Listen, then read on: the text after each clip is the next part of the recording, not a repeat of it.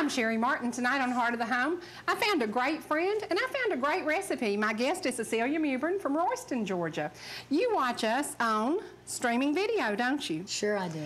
She gave me a recipe and I'm going to try this simple dish. Here are the ingredients for our Mexi-Melt meal. Diced tomatoes, a can of cream of chicken, a can of cream of mushroom, Campbell's soups, Tostitos cheese, and we used 5 baked chicken breast, boneless chicken breast, diced up. Simple recipes, tortilla shells, lettuce and tomato. This is going to be an easy one. Yeah, it sounds like something. Going to be easy. One dish meal. That's true. Cecilia, this recipe is one that's perfect when you come back from vacation. Everybody has chicken breast in the freezer. We have baked our chicken breast, and we buy the boneless when they're on sale, and we are now going to combine them in a bowl. And you are going to add our soups and tomatoes. And this really is, when you come home from vacation, you've got lots of laundry to do. The kids won't help you unpack the car and you're just tired. This is a great, simple recipe.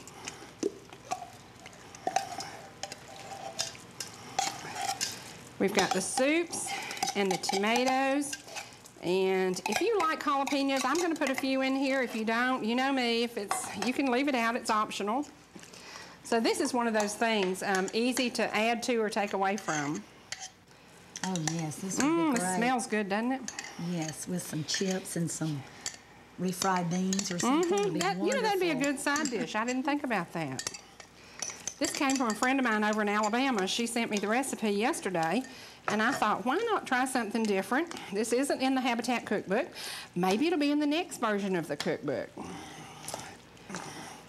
Now, we've already sprayed our pan with Pam, and we're going to put the tortilla shells down, and then we are just going to layer our ingredients. This really is quick and easy. And you know, it would be good with some refried beans. Oh, I know. That's good. And you know, a recipe is just a good place to start if you want to add to things that you really like. You can add black olives. Oh, yes. Or some Spanish rice. We won't tell anybody the truth, but I came home at lunch and baked these chicken breasts. Because, you know, sometimes you have to improvise. And I just ran home at lunch, stuck them in the oven slow.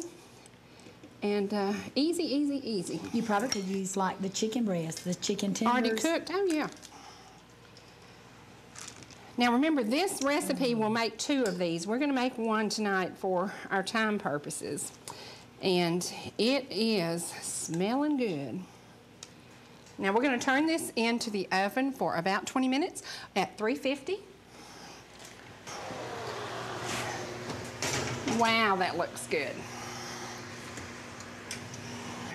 Wow. Cecilia, what do you think? This smells wonderful. It smells wonderful. Hot and steamy in 20 minutes now. Oh, wow. Oh. What do you think of that? Oh, I can't wait. There you go. Hang on to that. Thank you. Oh, this is wonderful. Just enough to give it a kick. Oh, there you yes. go. Okay, sample. Tell me you love it. Thank you. Simple recipe. Goodness. Thanks, guys, for tuning in. Cecilia, thank you so much for coming. It's been so much fun, guys. I've enjoyed it. See you again next week. Bye-bye. Bye-bye.